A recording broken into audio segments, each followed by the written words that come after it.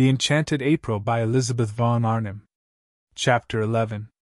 The sweet smells that were everywhere in San Salvatore were alone enough to produce concord. They came into the sitting room from the flowers on the battlements, and met the ones from the flowers inside the room, and almost, thought Mrs. Wilkins, could be seen greeting each other with a holy kiss. Who could be angry in the middle of such gentlenesses? Who could be acquisitive, selfish, in the old rasped London way, in the presence of this bounteous beauty? Yet Mrs. Fisher seemed to be all three of these things. There was so much beauty, so much more than enough for every one, that it did appear to be a vain activity to try and make a corner in it. Yet Mrs. Fisher was trying to make a corner in it, and had railed off a portion for her exclusive use. Well, she would get over that presently. She would get over it inevitably, Mrs. Wilkins was sure, after a day or two in the extraordinary atmosphere of peace in that place. Meanwhile, she obviously hadn't even begun to get over it. She stood looking at her and Rose with an expression that appeared to be one of anger. Anger. Fancy.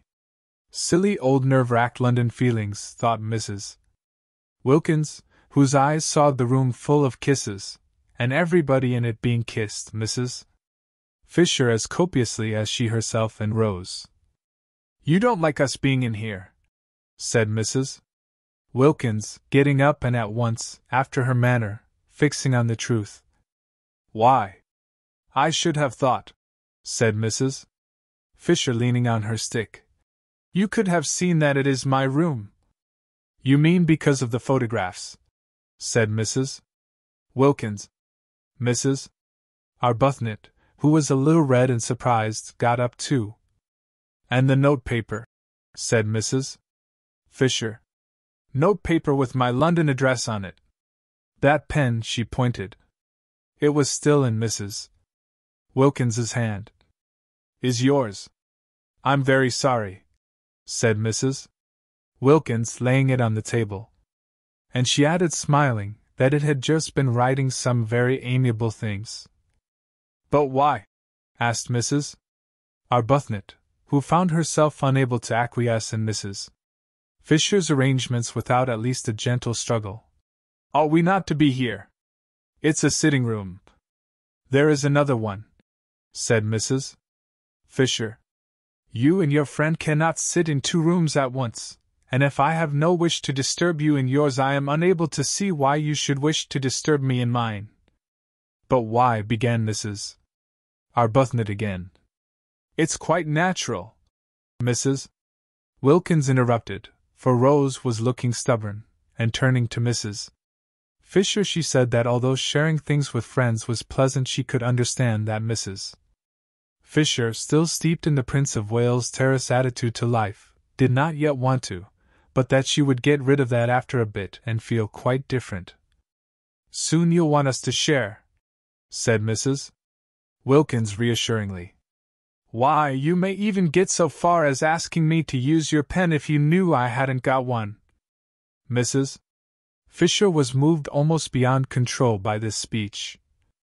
To have a ramshackle young woman from Hampstead patting her on the back, as it were, in breezy certitude that quite soon she would improve, stirred her more deeply than anything had stirred her since her first discovery that Mr. Fisher was not what he seemed. Mrs. Wilkins must certainly be curbed. But how? There was a curious imperviousness about her. At that moment, for instance, she was smiling as pleasantly and with as unclouded a face as if she were saying nothing in the least impertinent. Would she know she was being curbed? If she didn't know, if she were too tough to feel it, then what? Nothing, except avoidance, except, precisely, one's own private sitting room. "I'm an old woman," said Mrs. Fisher, "and I need a room to myself. I cannot get about, because of my stick. As I cannot get about, I have to sit. Why should I not sit quietly and undisturbed, as I told you in London I intended to? If people are to come in and out all day long, chattering and leaving doors open, you will have broken the agreement, which was that I was to be quiet." "But we haven't the least wish," began Mrs. Arbuthnot, who was again cut short by Mrs. Wilkins. "We're only too glad," said Mrs. Wilkins, "for you to have this room if it makes you happy. We didn't know about it, that's all. We wouldn't have come in if we had not till you invited us, anyhow. I expect," she finished low, looking down cheerfully at Mrs. Fisher, "you soon will." And picking up her letter, she took Mrs. Arbuthnot's hand and drew her towards the door. Mrs. Arbuthnot did not want to go.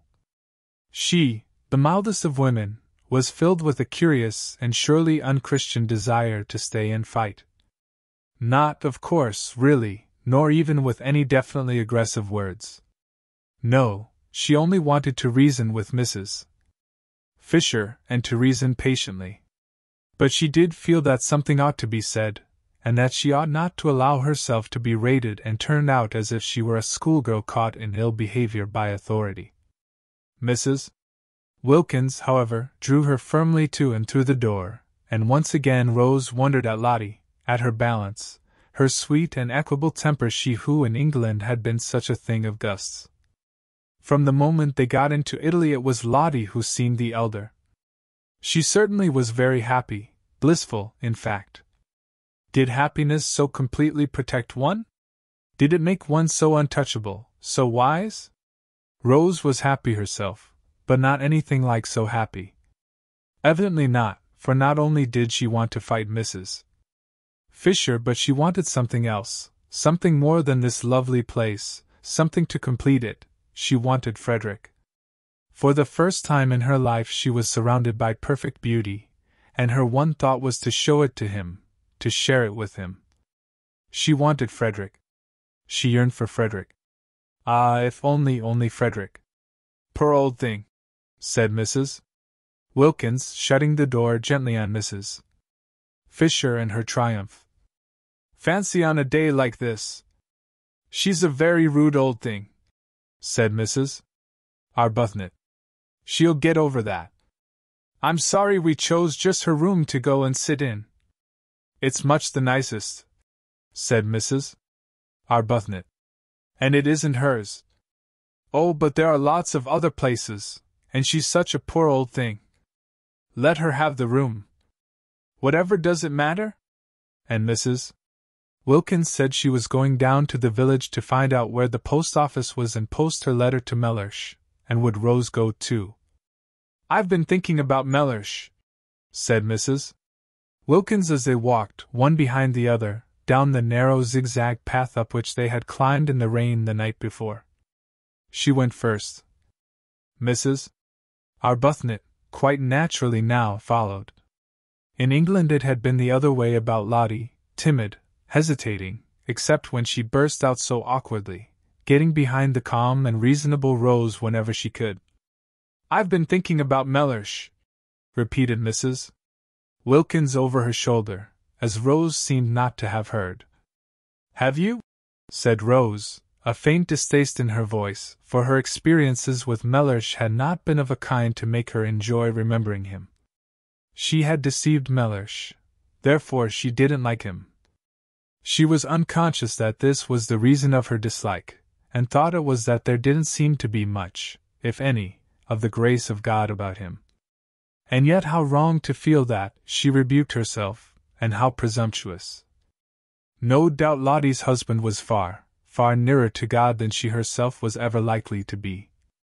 Still, she didn't like him. "I've been a mean dog," said Mrs. Wilkins. "A what?" asked Mrs. Arbuthnot, incredulous of her hearing. "All this coming away and leaving him in that dreary place while I rollick in heaven. He had planned to take me to Italy for Easter himself. Did I tell you?" "No," said Mrs. Arbuthnot, and indeed she had discouraged talk about husbands. Whenever Lottie had begun to blurt out things she had swiftly changed the conversation.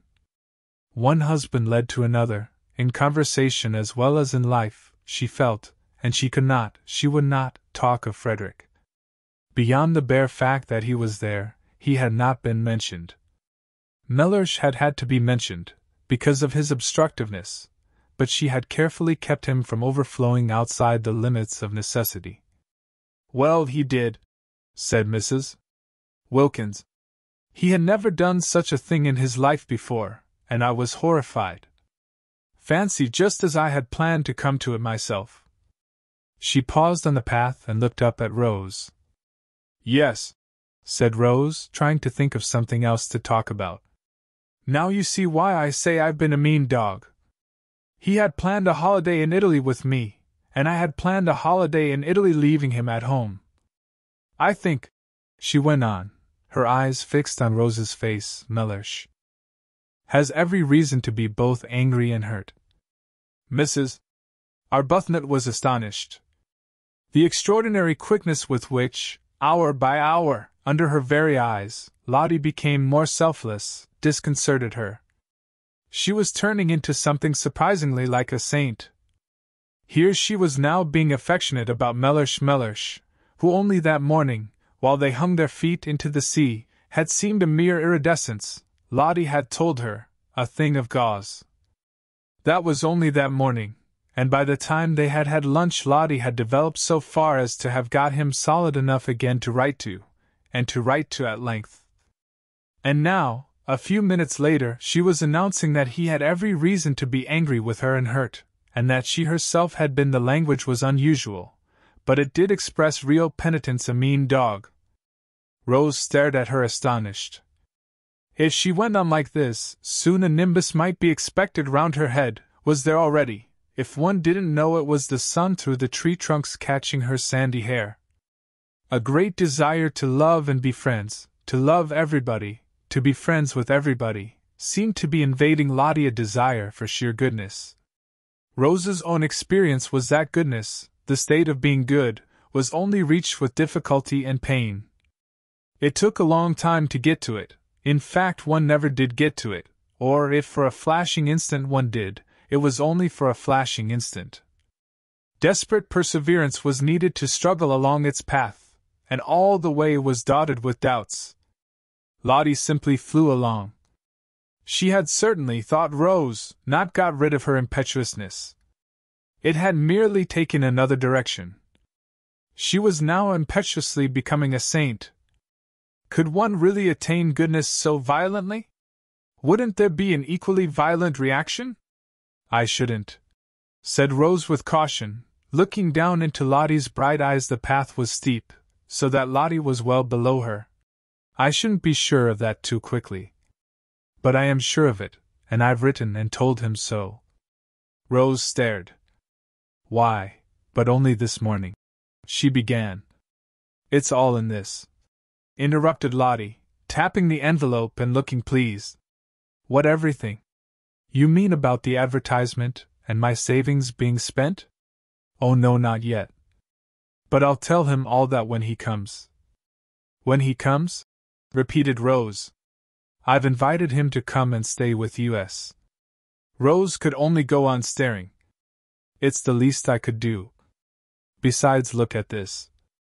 Lottie waved her hand. "Disgusting not to share it. I was a mean dog to go off and leave him, but no dog I've ever heard of was ever as mean as I'd be if I didn't try and persuade Mellish to come out and enjoy this too. It's barest decency that he should have some of the fun out of my nest egg. After all, he has housed me and fed me for years. One shouldn't be churlish. But do you think he'll come?" "Oh, I hope so," said Lottie with the utmost earnestness, and added, "Poor lamb." At that Rose felt she would like to sit down. Mellish a poor lamb? That same Mellish who a few hours before was mere shimmer. There was a seat at the bend of the path, and Rose went to it and sat down. She wished to get her breath, gain time.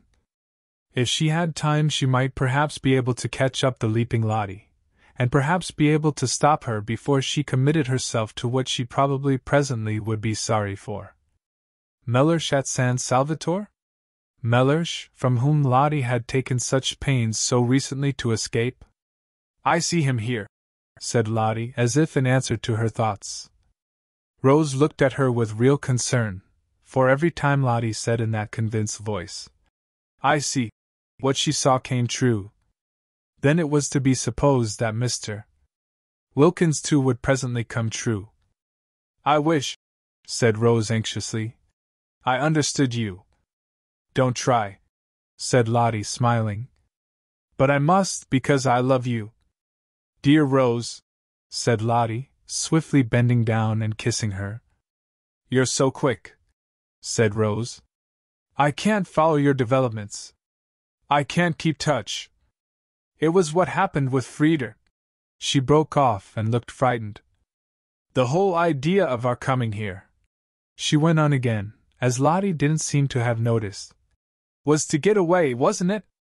Well, we've got away. And now, after only a single day of it, you want to write to the very people. She stopped. The very people we were getting away from, finished Lottie. It's quite true. It seems idiotically illogical. But I'm so happy, I'm so well, I feel so fearfully wholesome. T.S. place why, it makes me feel flooded with love. And she stared down at Rose in a kind of radiant surprise. Rose was silent a moment. Then she said, And do you think it will have the same effect on Mr. Wilkins? Lottie laughed. I don't know, she said. But even if it doesn't, there's enough love about to flood 50 Mr. Wilkinses, as you call him. The great thing is to have lots of love about. I don't see, she went on, at least I don't see here, though I did at home, that it matters who loves as long as somebody does. I was a stingy beast at home, and used to measure and count. I had a queer obsession about justice. As though justice mattered. As though justice can really be distinguished from vengeance. It's only love that's any good. At home I would have loved Mellersh unless he loved me back, exactly as much, absolute fairness. Did you ever? And as he didn't, neither did I, and the aridity of that house. The aridity. Rose said nothing. She was bewildered by Lottie. One odd effect of San Salvatore on her rapidly developing friend was her sudden free use of robust words. She had not used them in Hampstead. Beast and dog were more robust than Hampstead cared about. In words, too, Lottie had come unchained. But how she wished, oh how Rose wished, that she too could write to her husband and say, Come. The Wilkins menage, however pompous Mellersh might be, and he had seemed to Rose pompous, was on a healthier, more natural footing than hers. Lottie could write to Mellersh and would get an answer. She couldn't write to Frederick, for only too well did she know he wouldn't answer. At least, he might answer a hurried scribble, showing how much bored he was at doing it, with perfunctory thanks for her letter. But that would be worse than no answer at all, for his handwriting, her name on an envelope addressed by him, stabbed her heart. Too acutely did it bring back the letters of their beginnings together, the letters from him so desolate with separation, so aching with love and longing. To see apparently one of these very same letters arrive, and open it to find, Dear Rose, thanks for letter. Glad you're having a good time. Don't hurry back. Say if you want any money. Everything going splendidly here, yours, Frederick. No, it couldn't be borne. I don't think I'll come down to the village with you today, she said, looking up at Lottie with eyes suddenly gone dim. I think I want to think. All right, said Lottie, at once starting off briskly down the path. But don't think too long. She called back over her shoulder. Write and invite him at once. Invite whom? Asked Rose, startled. Your husband.